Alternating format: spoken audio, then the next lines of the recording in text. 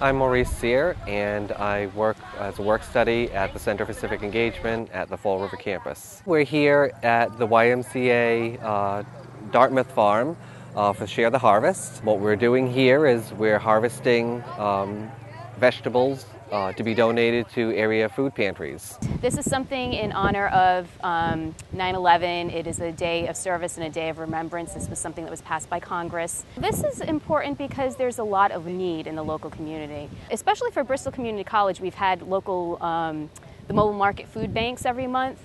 And on average, we have about 280 people that attend these because they are either food insecure or something along those lines. Everything harvested here is going to help our community, our fellow neighbors, our fellow students. It's about giving back to the community. I think we all, not only college students, not only high school students, but everyone, I think we all need to give back to our community because that's what strengthens our community and makes us a better community.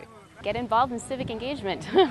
In terms of why it's important for students, they get to transform some change. Because at a two-year college, a lot of our students are not, they're commuting students, but they live and work in the local community that they're going to school in. And we're hoping that even if they weren't heavily involved in service prior to this, that this might be the catalyst for them, where they decide to become active voters, where they decide to participate in their child's education and different things along those lines. So we're hoping that we have more engaged citizens.